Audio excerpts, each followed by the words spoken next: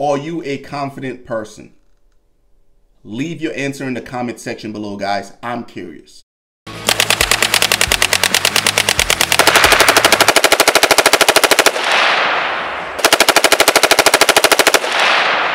this is your first time watching me, my name is Jay. I'm a retired Army Green Beret out of 3rd Special Forces Group. The intent behind this channel, guys, is to share my knowledge and wisdom with the next generation. So if you haven't done so already, like and subscribe to help me reach that goal. I appreciate it.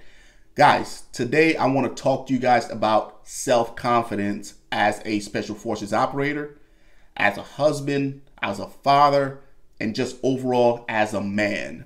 How do you get to the point where you're self-confident or you are confident at everything that you do? I can tell you right now, guys, I didn't start off as a confident person at all. I think like most young men out here, I had a trial by tribulations. I had to go through certain things to gain the confidence that I needed to succeed at life. I'm here to share with you how to become more confident, and hopefully you can skip some of the stuff that I went through and get ahead of the power curve so you could become a super self-confident Special Forces guy, a super self-confident man, husband, father that will hopefully be an asset to society. So when you think of confident, guys, the word confidence comes from the root word confine, which means to trust in. So self-confidence simply means to trust in yourself. Riddle me this: do you currently trust yourself? Do you currently think that if you tell yourself you're going to do something, that you're going to hold yourself accountable to actually do it? If the answer is no, there lies your problem. Self-confidence comes from the bond that you put and build with yourself. For example, this morning, I had a plan to wake up at 5 o'clock in the morning. Did I follow through with that plan? Yes, I did. So I'm thus building confidence and trust in the words that I tell myself. So I tell myself at 5 o'clock in the morning, I'm going to wake up, I'm going to grab a cup of coffee, and I'm going to go walk on the treadmill. These are all promises that I made to myself that I need to keep.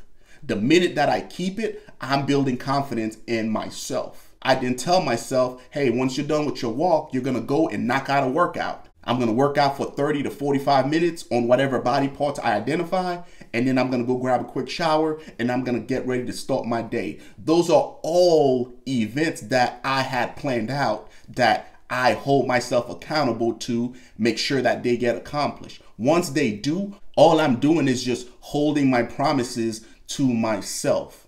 I'm building trust in my ability to do what I said I'm going to do. And as I do those, the more and more my confidence will raise. Now, what do you think would happen if I told myself to get up at 5 and then 5 o'clock comes around and I stay in bed? Or if I tell myself I'm going to go work out at 5:30 and 5:30 comes around and I'm not in the gym working out? I'm breaking promises to myself. Thus, I'm losing confidence in my ability to do what I say I'm going to do. So I'm becoming less and less confident. So what you need to do is the opposite. You need to build yourself up. And the more you do that, the more confident you will become as a man, as a father, as a husband, as a Special Forces guy. If you tell yourself you're going to go to work and you're going to clean your weapon and you're going to make sure all the team's equipment is where it needs to be, you go there and you do that, that builds you up. And now your team sergeant, your teammates, like they're all seeing it and they're like, man, this dude does what he says he's going to do. You go a step further, you hit the range and you tell everybody, dude, I'm going to work my butt off until I'm the best shot in the team or in the company. And you hit the range and you do that and everybody sees it. They're like, man, this dude is badass. He's a confident dude when it comes to pistol. All that is you're holding yourself accountable for stuff that you say you're going to do. And as you do that, others are going to see it and your confidence is going to start to bleed over to where your leaders, your friends, your spouse, your kids are going to start seeing how confident you are. And now they're going to start asking you to do stuff because they know that you're going to do it. They are now confiding in you. They're trusting you. as a man, as a special forces guy, as a husband, as a father, because you have that self-confidence about you that when you tell them you're going to do something, your word is your bond. You're not going to break it. You're actually going to do it. But it all starts with your ability to build self-confidence. And the way you build self-confidence is by holding yourself accountable, doing the things that you tell yourself you're going to do. And if you don't do something, then you need to punish yourself. Now, I'm not talking about getting a nail and sticking it in your hands or anything to that extreme, but you need to do something that's of value.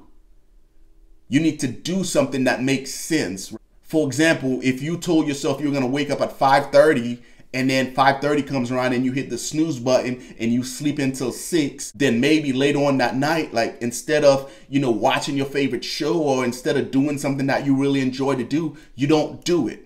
You got to have some sort of punishment system to where it sticks, to where it makes sense.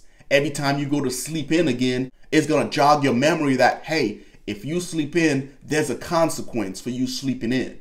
What that consequence is, guys, that's up to you. So that is how I've been able to build my self-confidence, guys. And I hope that you got something from this to help you on your journey on becoming a more confident man. I appreciate you guys watching. If you guys have any tips that the candidates could use to build that self-confidence so they can hit selection, hit the Q course, hit the teams, and be a confident special forces guy, then please share it in the comment section below, guys. I appreciate you guys watching, and I'll see you guys in the next video.